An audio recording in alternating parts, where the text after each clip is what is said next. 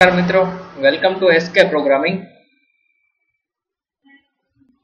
तो last video में આપણે એક રિઝલ્ટ સેટ તૈયાર કર્યો હતો, એટલે કે સ્ટુડન્ટના રિઝલ્ટ તૈયાર કર્યા હતા। તો તમે વિડિયો નથી જોયો તો તેની લિંક હું તમને ડિસ્ક્રિપ્શનમાં પ્રોવાઈડ કરી દઈશ।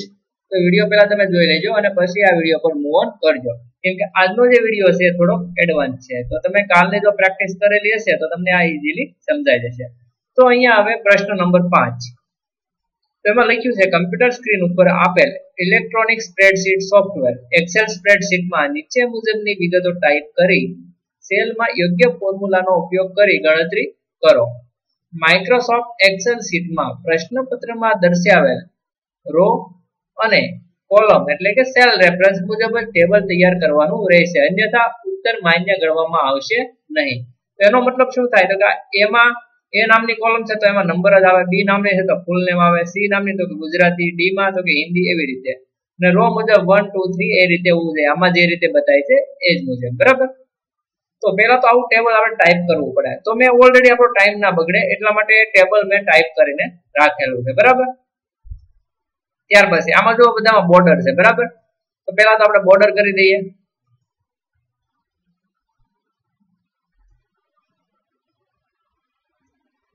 તો અહીંયા જઈને આપી દઈએ આપણે ઓલ બોર્ડર, તો બોર્ડર થઈ ગઈ, બરાબર।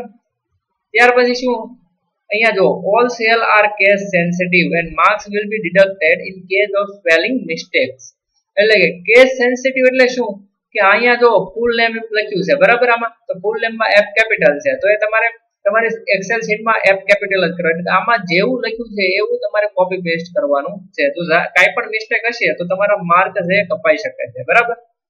તો ત્યાર પછી ઇન્ટ્રોડક્શન માં જોઈએ તો એમાં શું કહેવા માંગે છે તો ફર્સ્ટ નંબર રીડ કરો તો કે હેડિંગ, તો આપણું જે હેડિંગ છે એમાં ફોન્ટ સ્ટાઇલ છે એરિયલ ની રાખવાની છે, ફોન્ટ સાઇઝ 12 ની રાખવાની છે અને background colour olive green, SN3 lighter 40।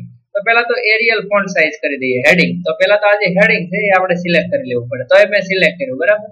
તો તેમાં ફોન્ટ કયા રાખવાના કીધા છે તો કે એરિયલ, તો અહીંયાથી આપણે પહેલા એરિયલ કરી દઈએ અને ત્યાર પછી ફોન્ટ સાઇઝ કેટલી કીધી 12 ની કીધી, તો અહીંયા લખી દેવાનું 12, તો 12 ની સાઇઝ થઈ ગઈ, બરાબર। ત્યાર પછી શું કીધું બેકગ્રાઉન્ડ કલર એનો જે છે તો એ ઓલિવ ગ્રીન અને SN3 લાઇટર 40% એવી રીતે કીધેલું છે, બરાબર। તો અહીંયા જઈશું એટલે આપણને મળી જશે, તો અહીંયા તમે કર્સર રાખશો તો તમને બતાવશે ઓલિવ ગ્રીન SN3 લાઇટર 40%। તો આ જે કલર છે સિલેક્ટ કરી લેવાનો। ઘણીવાર એવું લખ્યું હોય તો આવી રીતે કલર ઉપર જાવ એટલે તેનું જે તમને ટૂલ ટિપ છે જોવા મળે, એટલે કે આ કલર નામ આ છે SN3 જે કાંઈ પણ, બરાબર। તો આ આપણને કીધો છે એટલે ઓલિવ ગ્રીન SN3 લાઇટર 40%, તો એ સિલેક્ટ કરી લેવાનું। તો આ એ આપણે કરી દીધો। તો અહીંયા જુઓ તમે આમાં લાસ્ટ નેમ ને બધું નંબર, ફૂલ નેમ, ગુજરાતી, હિન્દી બધું લખ્યું છે, એવી રીતે અહીંયા બતાય છે તમને તો કે નથી બતાતા, લાસ્ટ નેમ બહાર નીકળે છે તો અહીંયા ડબલ ક્લિક કરીએ, અહીંયા ડબલ ક્લિક કરી દઈએ, અહીંયા કરી દઈએ, બરાબર।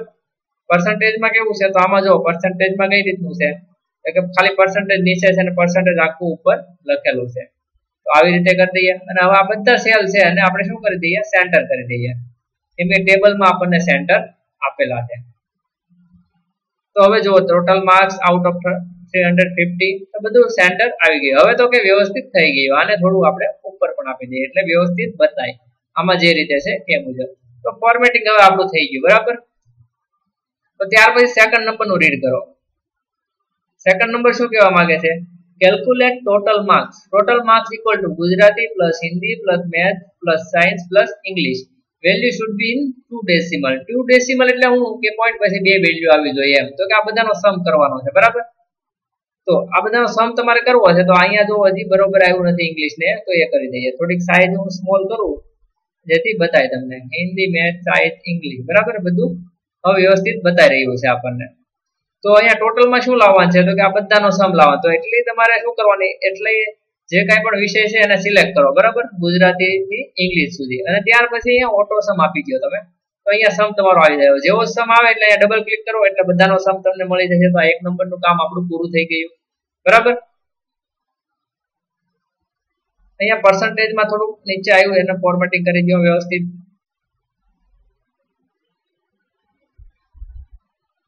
તો આપણો ફોર્મેટિંગ ઓકે, તો આ ટોટલ ગણાઈ ગયા, બરાબર। હવે પર્સન્ટેજ કાઢવાના છે, તો એમાં જુઓ 3 નંબરનો મુદ્દો રીડ કરો તમે. આજે ટોટલ આપણને પેલા કેલ્ક્યુલેટ ટોટલ માર્ક્સ 2 ડેસિમલમાં કીધેલા છે, તો આમાં જો ડેસિમલ નથી આવ્યું, જો ડેસિમલ એને કરવું પડે તો એટલું સિલેક્ટ કરી લેવાનું. અહીંયા આવવાનું ડિક્રીઝ ડેસિમલ અને અહીંયા છે ઇન્ક્રીઝ ડેસિમલ. તો અહીંયા ડેસિમલ નથી તો આપણે ઇન્ક્રીમેન્ટ કરવાનું છે, તો 1 અને 2 વાર દબો તો 2 ડેસિમલ પોઈન્ટમાં આવી ગયો ટોટલ તમારો, તો કે હા બરાબર. તો એ રીતે તમારે ડેસિમલ મેળવવાના. ત્યાર પછી 3 નંબરનું રીડ કરો, કેલ્ક્યુલેટ પર્સન્ટેજ. તો કે percentage equal to total marks divide by 350 into 100, value should be in 2 decimal. તો અહીંયા તમને ફોર્મ્યુલા આપી છે, ટોટલ ગુણ્યા 350 ભાગ્યા 100 કરવાના, બરાબર. ઇક્વલ ટુ ટોટલ ક્યાં મળ્યો, તો કે અહીંયા તો એ સિલેક્ટ કરવાનું, ટોટલ ભાગ્યા 350 અને ગુણ્યા 100, તો એના ટોટલ મળી જાય, સોરી પર્સન્ટેજ મળી જાય. તો અહીંયા ડબલ ક્લિક કરી દેવાની, તો પર્સન્ટેજ મળી જાય. પણ આ 2 ડેસિમલ પોઈન્ટ એટલે કે પોઈન્ટ પછી 2 જ આંકડા આવવા જોઈએ, 2 જ ડિજિટ આવવા જોઈએ. અહીંયા તો ઘણા બધા આવે છે, બરાબર. તો એ તમારે ઘટાડવો હોય તો શું કરવાનું, એને સિલેક્ટ કરી લેવાનું. અહીંયા લાવો તો જુઓ ડિક્રીઝ ડેસિમલ, તો જ્યાં સુધી 2 પોઈન્ટ ના થઈ જાય ત્યાં સુધી તમારે એને પ્રેસ કરવાનું. તો આ થઈ ગયું 2 ડેસિમલ. ઓકે, ચલો ત્યાર પછી 4 નંબરનું રીડ કરો, calculate result using if condition only. બરાબર, ઇફ કન્ડિશન ની મદદથી આ જે રિઝલ્ટ નામની જે કોલમ છે એ આપણે આ ફાઇન્ડ કરવાની છે, પણ ઇફ કન્ડિશન નો યુઝ કરીને. બરાબર, એમાં શું કીધું, if marks in any subject that means Gujarati, Hindi, maths, science, English is less than 25 than consider fail else pass. એટલે કે એનું કહેવાનો મતલબ એમ છે કે આ 5 સબ્જેક્ટમાંથી કોઈ પણ સબ્જેક્ટમાં જો 25 કરતા ઓછા માર્ક્સ હોય તો એ ફેલ, અધરવાઇઝ એ પાસ. બરાબર, તો એવું તમારે ગોઠવવું હોય તો કઈ રીતે ગોઠવી શકો એ હું તમને શીખવાડું. અહીંયા લખવાનું ઇક્વલ ટુ પછી ઇફ કરીને અહીંયા તમારે ઓર ઓપરેટરનો એટલે કે ઓર ફંક્શનનો યુઝ કરો, ઓર ફંક્શનનો તમારે યુઝ કરવાનો, એટલે બ્રેકેટ ચાલુ ઓર લખીને ત્યાર પછી શું કરવાનું, આ ગુજરાતી સિલેક્ટ કરવાનું, ઇઝ ઓર લેસ ધેન 25. બરાબર, પરિવાર કોમા, ત્યાર પછી હિન્દી વાળું સિલેક્ટ કરવાનું, લેસ ધેન 25 કોમા, મેથ વાળું સિલેક્ટ કરવાનું, લેસ ધેન 25 કોમા, ત્યાર પછી સાયન્સ વાળું સિલેક્ટ કરવાનું, લેસ ધેન 25 પછી કોમા, પછી તો કે ઇંગ્લિશ વાળું લેસ ધેન 25. એટલે કે આમાંથી જો આ 5 સબ્જેક્ટમાંથી જો કોઈ પણ એકમાં 25 કરતા ઓછા માર્ક હશે તો આ ટ્રુ રિટર્ન કરશે. જેવું ટ્રુ રિટર્ન કરે તો અહીંયા કોમા કરીને જો 25 કરતા ઓછા હોય તો શું કરવું છે, તો કે આપણે આપવાનું છે ફેલ. બરાબર, અને કોમા કરીને જો 25 કરતા ઓછા ના હોય તો પાસ, ડબલ કોટેશન માર્કમાં પાસ લખી દેવાનું, એન્ટર પ્રેસ કરી દો. હવે આને આપણે અહીંયાથી ડબલ ક્લિક કરી દઈએ. તો જો આ જે 5 સબ્જેક્ટ છે એમાં એક પણ માં આપણે શું છે 25 કરતા ઓછા માર્ક નથી એટલે રિઝલ્ટ એનું પાસ આવ્યું. તો એવી રીતે આ બંને સ્ટુડન્ટ એવા જ છે, જો બેમાંથી કોઈ પણ માં 25 કરતા ઓછા નથી એટલે બંનેમાં પાસ આવ્યું. હવે આમાં જો આમાં એક સબ્જેક્ટ હિન્દીમાં 12 માર્ક એને આવેલા છે અને અહીંયા ઇંગ્લિશમાં 18 આવેલા છે, એટલે 25 કરતા ઓછા થયા તો એ ફેલ આવ્યું. એમ નીચેનામાં જુઓ તો તમે પછી આ જે સાયન્સમાં એને 25 કરતા ઓછા છે, 22 માર્ક આવ્યા એટલે એ ફેલ થયો. બરાબર, ત્યાર પછી અહીંયા જો આમાં પણ 12 છે એટલે એ ફેલ થયો. અહીંયા જો આમાં 15 અને 22 છે એટલે ફરીવાર એ ફેલ થયો. ત્યાર પછી આમાં જો આમાં તેને 25 કરતા ઓછા નથી એટલે પાસ. અહીંયા નીચેના બે સ્ટુડન્ટને પણ 25 કરતા ઓછા નથી આવેલા એટલે એ પાસ. બરાબર, તો આ જે રિઝલ્ટ નામનું જે કોલમ છે એ પણ આપણે ફિલઅપ કરી દીધું. તો ત્યાર પછી હવે 5th નંબરનું જોઈએ, કેલ્ક્યુલેટ ધ ક્લાસ. તો ખાસ ધ્યાન રાખજો, આ બહુ જ ઉપયોગી છે, કેમ કે જો તમે આજે અત્યારનું 5મા નંબરનું કેલ્ક્યુલેશન તમને ક્લાસનું જે કરાવવા માંગુ છું, એટલે કે distinction, first class, second class, third class ને ફેલ. બરાબર, તો આ એટલા માટે ઇમ્પોર્ટન્ટ છે કે આમાં છે ને થોડુંક ટ્વિસ્ટ કરીને એ લોકો પૂછશે, કેમ કે આપણે ઘણા બધા પ્રેક્ટિસ કરતા હોય જ્યારે બેઠી પ્રેક્ટિસ કરતા હોઈએ છીએ કે ફર્સ્ટ ક્લાસ, ડિસ્ટિંક્શન, ફેલનું જે રીતે આ કન્સિડરેશન અહીંયા કરવામાં આવે છે બહુ જ અઘરું છે. બરાબર, અઘરું એટલે ઈઝી છે પણ સમજવાની દ્રષ્ટિએ થોડું અઘરું છે. તો જોઈએ ચલો 5મા નંબરનું, calculate class using if condition only. એટલે કે ઇફ કન્ડિશનનો યુઝ કરીને શું કરવાનું છે, તમારા આ ક્લાસને કન્સિડર કરવાનો છે. તો if percentage is greater than and equal to 70 then consider distinction. એટલે કે percentage જો 70 હોય તો 70 કરતા વધારે હોય તો એને distinction. હવે જો percentage 70 and greater than equal to 60 then consider first class. બરોબર, હવે જો લેસ ધેન 70 હોય, percentage જે છે 70 કરતા ઓછા હોય અને 60 હોય તો 60 કરતા વધારે હોય તો ફર્સ્ટ ક્લાસ. ત્યાં પછી percentage is less than 60 and greater than or equal to 50 then second. એને એવી રીતે થર્ડ ક્લાસ. પણ આમાં જો લાસ્ટ જે છે ને એ બહુ ઉપયોગી છે, એ સમજવા જેવું છે. if marks in any subject that is Gujarati, Hindi, Math, Science and English is less than 25 then consider fail. તો એને તમારે કન્સિડર કરવાનું છે ફેલ. બરાબર. હવે જો 25 કરતા ઓછા હોય તો પહેલા શું કરવાનું, આજે ક્લાસ ફાઇન્ડ કરવો હોય તો શરૂઆતમાં અહીંયા તમારે આવી જવાનું. એમાં આજે આપણે પાસ ને ફેલ વાળી જે ફોર્મ્યુલા લીધી છે ને, બરાબર, એને જ કન્સિડર કરવાની છે. તો એને આપણે પહેલા કોપી કરી લઈએ. બરાબર. તો એમાં કોપી કરી લીધી. અહીંયા આવી જાઓ. હવે અહીંયા આવીને મને ખાલી પેસ્ટ કરી દો. બરાબર. હવે જેવું હું પેસ્ટ કરીશ પછી એમાં એડિટમાં જઈએ આપણે. બરાબર. તો આ પાસ ને ફેલ એ આપણે ઓલરેડી લખ્યું છે કે આ કન્ડિશન ટ્રુ થાય તો ફેલ. બરાબર. પહેલેથી કરાવો એટલે તમને વધારે આઈડિયા આવે, નહીં તો તમને આઈડિયા આવશે નહીં. ચાલો ફરી વાર ઇક્વલ ટુ કરીને ઇફ કે જો એમાં તમારે શું કરવાનું છે, જો આ જે 5 સબ્જેક્ટ છે એમાં કોઈ પણ એક સબ્જેક્ટમાં પણ 25 કરતા ઓછા હોય તો એને ફેલ, બાકી તમારે ક્લાસ ફાઇન્ડ કરવાનું છે. તો અહીંયા ઓર વાપરી લેવાનું તમારે. બરાબર.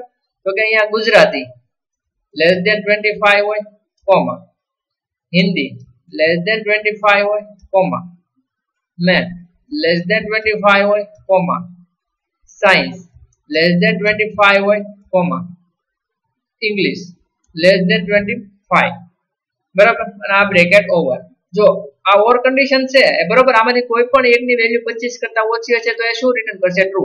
તો જેવું જે ટ્રુ રિટર્ન કરે તો કોમા કરીને તમારે જે ટ્રુ રિટર્ન કરતું હોય ને તો 25 કરતા ઓછી હોય શું પ્રિન્ટ કરવાનું, તો કે ફેલ. તો લખી દેવાનું છે આપણે ફેલ. બરાબર. અને કોમા કરીને હવે આપણે ક્લાસ ફાઇન્ડ કરવાનો છે. બરાબર.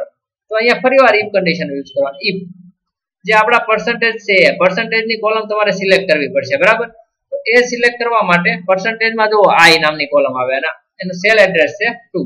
કેમ કે આને સિલેક્ટ કરવા તમે જશો તો ડાયરેક્ટ તમને તકલીફ પડશે, કેમ કે આ જે ફોર્મ્યુલા છે આગળ વધી ગઈ છે એટલા માટે. એટલે તમે ડાયરેક્ટલી લેફ્ટ સાઈડ નો એરો પ્રેસ કરજો એટલે તમને એ મળી જશે. બરાબર. લોજિકલ ટેસ્ટ તમારે કરવાનું છે એટલા માટે આઈ નામની આપણી જે કોલમ છે એ અને સેલ એડ્રેસ એનું 2. તો કે I2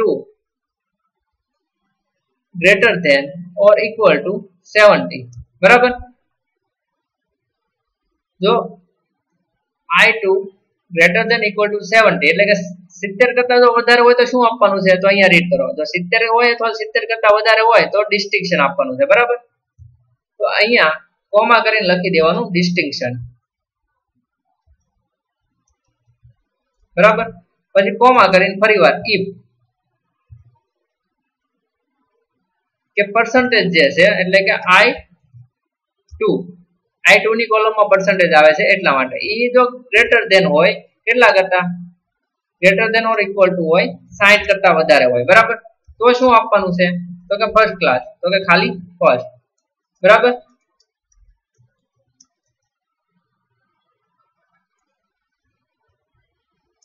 પછી કોમા કરીને ફરીવાર ઇફ કે જો હવે I2 ગ્રેટર ધેન હોય, greater than or equal to હોય 50.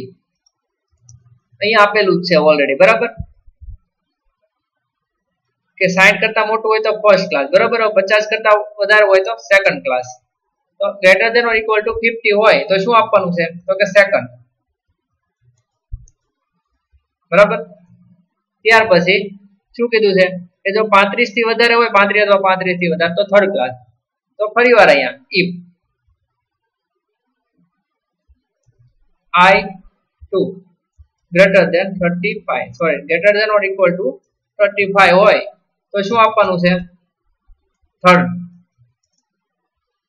હવે તો આ બધા આપણે બ્રેકેટ ઇફ ના પૂરા કરવાના છે. જેટલા ઇફ આપણે સ્ટાર્ટ કર્યા એ બધા પૂરા કરવાના. 1 2 3 4 5 6 તો ટોટલી આપણે આ પૂરા કર્યા. બરાબર.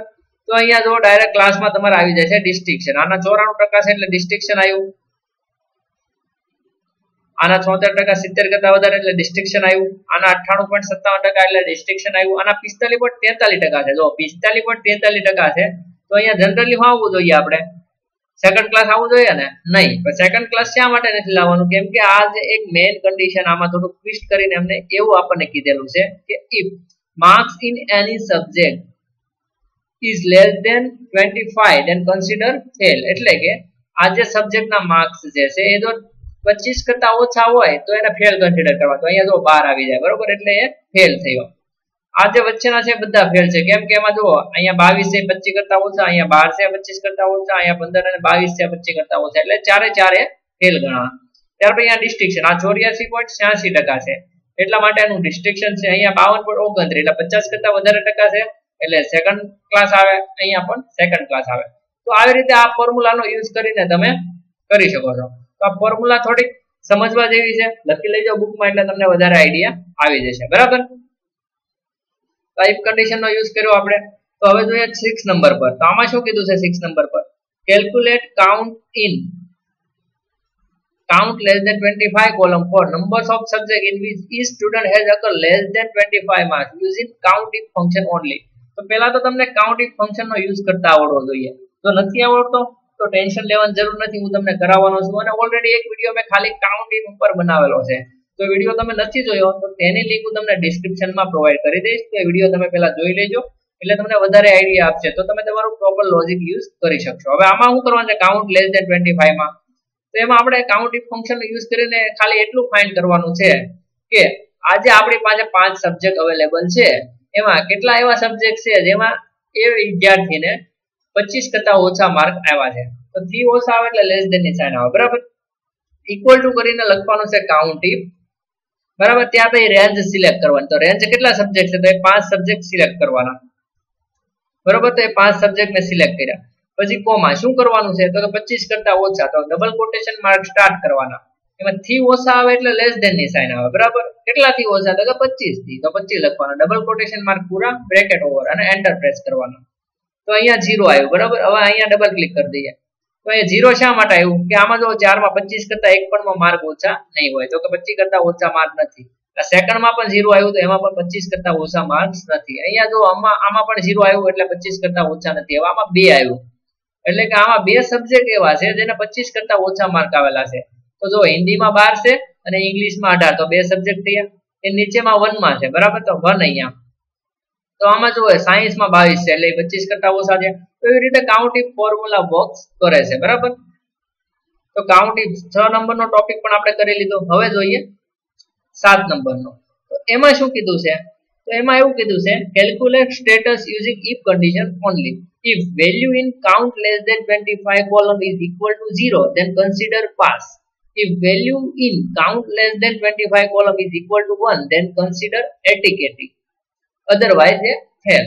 એટલે કે જો આજે કાઉન્ટ ની વેલ્યુ 0 હોય તો ત્યાં આપણે પાસ આવવું જોઈએ, અહીંયા 2 છે તો અહીંયા ફેલ આવવું જોઈએ, અને 1 હોય ત્યાં એટિકેટ આવવું જોઈએ. તો ઈઝી છે સાવ લોજિક. તો લોજિક લખી દઈએ.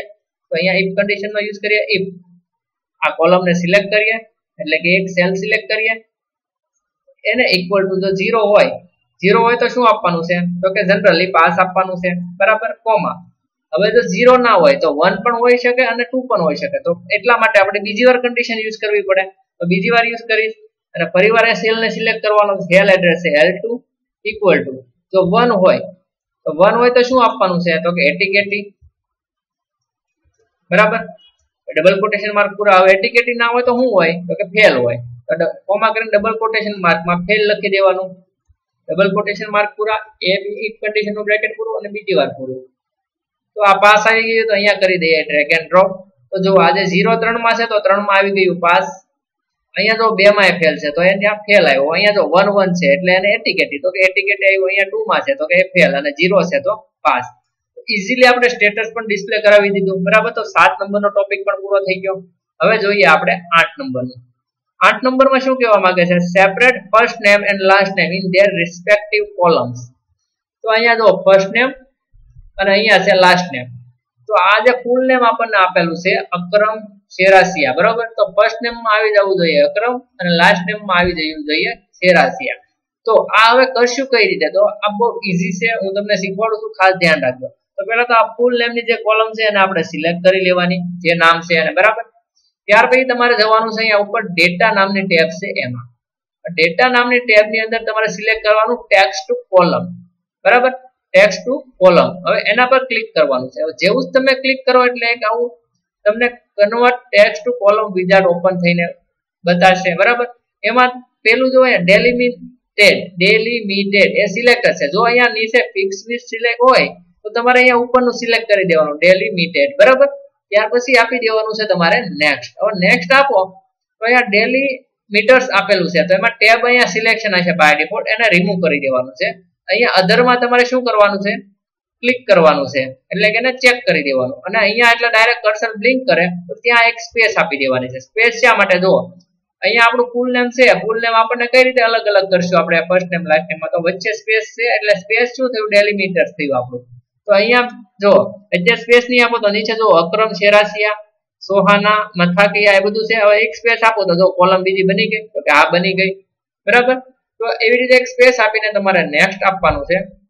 હવે જેવું નેક્સ્ટ આપો એટલે થર્ડ સ્ટેપ આવશે. તો એમાં તમારે શું જોવાનું છે, અહીંયા ડેસ્ટિનેશન એવું લખેલું છે, બરાબર.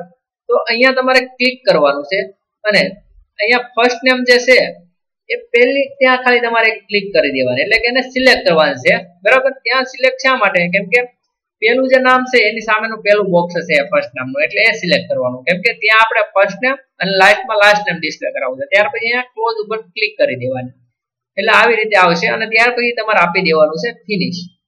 અહીંયા પૂછે do you want to replace the content of the destination cell, તો અહીંયા તમારે આપી દેવાનું ઓકે. તો જો બધા જ નેમ આવી ગયા ઓટોમેટિક, ફર્સ્ટ નેમ અને લાસ્ટ નેમ. તો અક્રમ, શેરાસિયા, સોહાના, માથાકિયા, વિકાસ પટેલ નું તો કે વિકાસ પટેલ. તો આ ઇઝીલી તમે કરી શક્યા. તો બહુ ઈઝી છે, યાદ રાખજો. કેમ કે આ વસ્તુ શું છે કે અહીંયા આપણે કોઈ પણ ફોર્મ્યુલા નથી મારી, આ વન ટાઈપ ઓફ ફોર્મ્યુલા જ કહેવાય, પરંતુ અહીંયા ઇક્વલ ટુ કરીને ફોર્મ્યુલા નથી યુઝ કરી. એટલે જ્યારે ફેકલ્ટી તમને એક્ઝામમાં પૂછે તો તમને ફરીવાર આ પરફોર્મ કરતા આવડવું જોઈએ, બરાબર. હોમ ટેબમાં આવી જઈએ પાછા. ત્યાર પછી છે 9મા નંબરનું set the following cell address. તો આમાં શું કીધું છે, first number cell S2 to H11 background colour 10, background 2 darker 50. તો કે સેલ S2 to S3, તો S2 તો કે S નામની કોલમ, S2 આ બરાબર, ત્યાંથી તો કે S10 સુધી, તો એટલું સિલેક્ટ કરવાનું. હવે એમાં શું કીધું છે, તો એમાં બેકગ્રાઉન્ડ કલર જે છે એ આપણે 10 અને બેકગ્રાઉન્ડ 2 ડાર્કર, એટલે કે આવા નામનો કલર તમારે ફાઇન્ડ કરવો પડે. તો કે 10 બેકગ્રાઉન્ડ 2 અને ડાર્કર, એમાં કાંઈ નહીં કરવાનું, અહીંયા જવાનું ફિલ કલરમાં, ત્યાં તમારે ગોતવાનું. શું કીધું છે 10 નામનો કલર ક્યાં છે, તો પહેલા તો એ આપણે ફાઇન્ડ કરવો પડે. તો એને આપણે ફાઇન્ડ કરી લઈએ. તો આ 10 નામનો કલર મળી ગયો. બેકગ્રાઉન્ડ જો આ ત્રીજી કોલમમાં જ છે, બરાબર. તો હું કીધું 10 બેકગ્રાઉન્ડ 2 ડાર્કર 50, બરાબર. તો આ 10 બરાબર, તો અહીંયા રાખીએ એટલે કર્સર એટલે બતાવે છે 10 બેકગ્રાઉન્ડ 2 ડાર્કર 50, તો મળી ગયો ડાયરેક્ટ. તો એના પર તમારે ક્લિક કરી દેવાની. તો ચલો એનો કલર થઈ ગયો, એટલે એનું કામ પતી ગયું. ત્યાર પછી શું કીધું, સેલ I2 થી I11. તો પેલા I2 થી I11, તો I નામની કોલમ અહીંયા છે, 2 નામનો સેલ અહીંયા છે, તો ત્યાંથી I11 સુધીનું સિલેક્ટ કરી લેવાનું, એટલે કે લાસ્ટ સેલ સુધી, બરાબર.